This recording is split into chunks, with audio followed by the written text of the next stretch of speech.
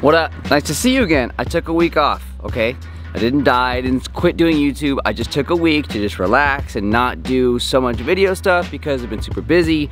But we're back, and today we're gonna be talking a little bit about how to tail whip. But today I'm gonna teach you guys a little bit more on how to tail whip like me. So once you've actually learned how to tail whip, you've been doing them properly and just landing them. If you guys wanna learn how to do them a little bit faster and kind of do some of the things that I do to keep my whips on point. Because time and time again, I'm asked, how do I tail whip better? How do I get better at them?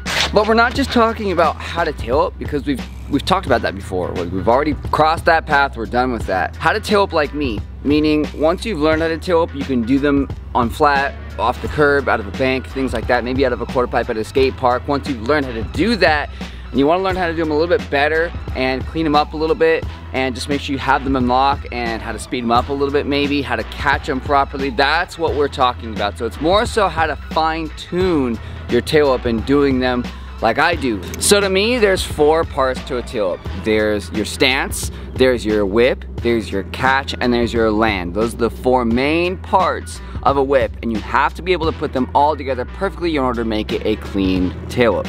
So let's talk about the first part, your stance. The way I like to stand might be a little bit different as to how you like to stand. I always tell people just get comfortable. Some people get comfortable by standing side by side with their feet. Some people a little bit more comfortable as like a ski style. Some people are like 1 foot over the other. Some people are just completely different than me, and that's fine, okay? That part's totally cool.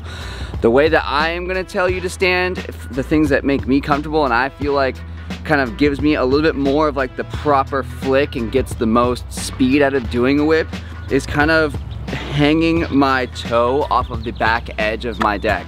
I've just found that to be really helpful when I'm trying to speed it up and I'm trying to, like, let's just say I'm trying to triple tail flat. I always have my foot on the back end there. Now, I will change it every now and then depending on how many whips I'm doing and of course depending on what I'm doing them on. For example, if I'm doing a tail whip on a mega ramp, I just want to do one.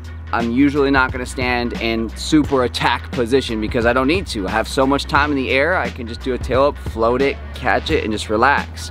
So when I'm doing things like that, I'll change it every now and then, and you'll see me do that on these videos. You'll see me do them in person.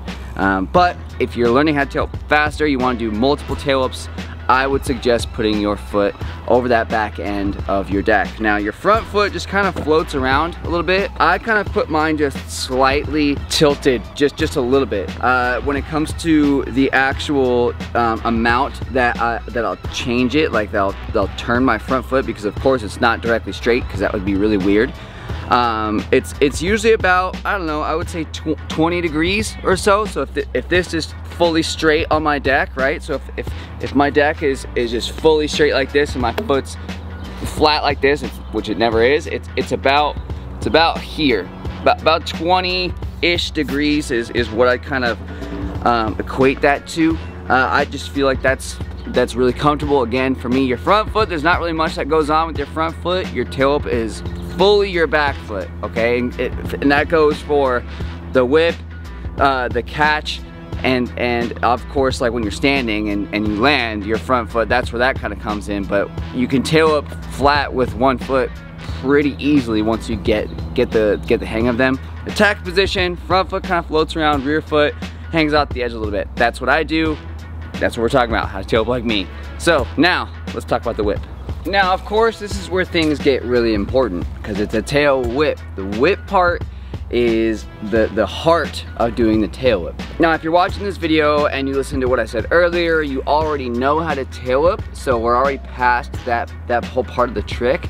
And if my assumptions are correct, you're probably landing the trick, I don't know, I'd say one every 2 or 3, maybe you're landing them every single time. You got it down and you just want to perfect it a little bit. But the actual whip part, that's the part that matters. And the thing that I've always told people is just get that timing part right. It has to be timing. Tail whips are not just done with your feet. That's not how this trick goes. It's all about kicking it at the right time. If you're trying to do multiple tail whips, you should be putting pressure on the side of the scooter when you're getting ready to jump, because that way when you jump, the pressure's already being applied and you don't have to try to do it after you're already in the air, because that's gonna throw off your balance. It's gonna make you spin a little bit. It might make you go forward or back. and it's just not gonna be right. It's not gonna feel right, and it's gonna feel too forced. But if you're putting pressure on the back of your deck before you've come off of, whether it's the ground or the bank or a quarter pipe, before you've come off of whatever obstacle you're doing your tail up on, it'll start to spin right away. So then you really only have to worry about steps 3 and 4, which are catching it and landing it, which those are the easy things. So I don't know about you guys, but I'm very much of a visual learner. So I'm gonna try to show you guys the part of the whip as well as I can. So I have the GoPro pointed down on my scoot. I'm gonna put my foot on the edge like we talked about just a second ago. And I'm gonna start applying pressure. So right now I'm applying pressure. It's not a lot, it's just a little bit. It's maybe like, I don't know, 10% of the strength that I have in this leg. And I'm just gonna slowly lift my scoot off of the ground, and it's gonna hit that whip part, right? So I'm gonna demonstrate that on this bank right here. So I'll drop in, I'll turn around, I'll come back, and we'll kind of show you guys exactly what I'm referring to.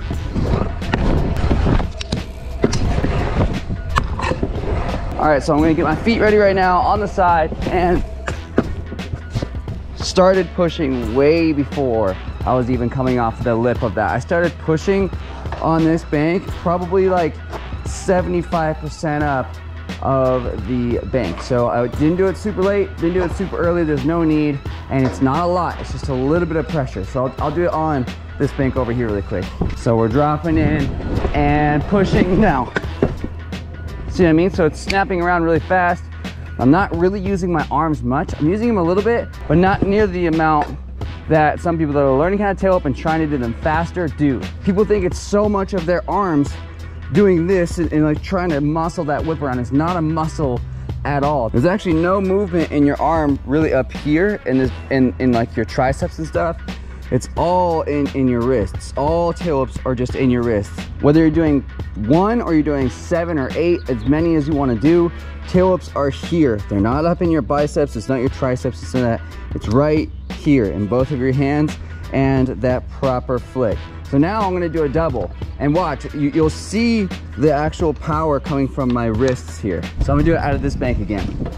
So we'll drop in, we'll do a single right there on the hip.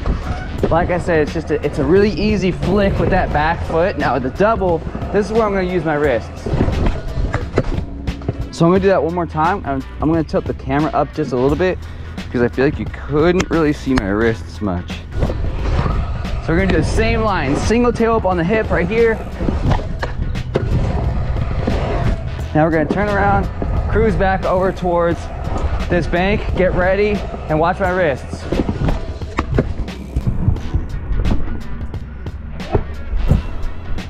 It's very much, it's here. It's not your forearms, it's not your triceps, it's not your biceps, it's all wrists and the flick of that back foot. That's a tail up.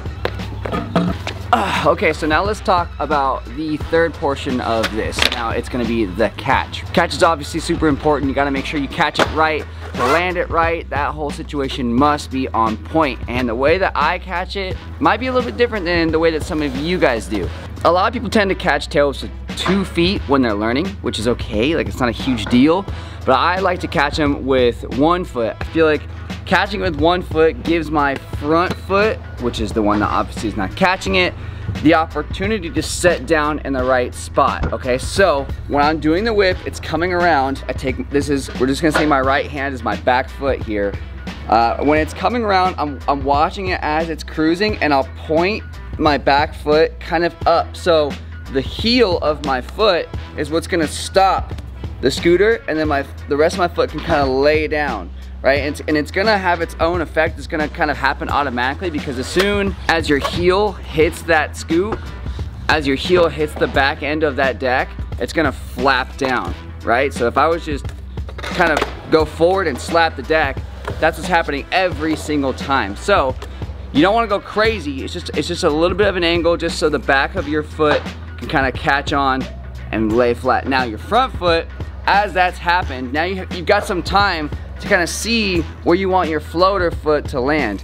And like I said, there's not a lot going on with your front foot and a tail up, it's all your back foot. So when you catch it, just kind of search around and just let your foot kind of be limp and just land on there. It doesn't have to be super tight, it doesn't have to be extreme, just let it land on there, and then again, have all of your weight on that back foot because you don't need much for the front.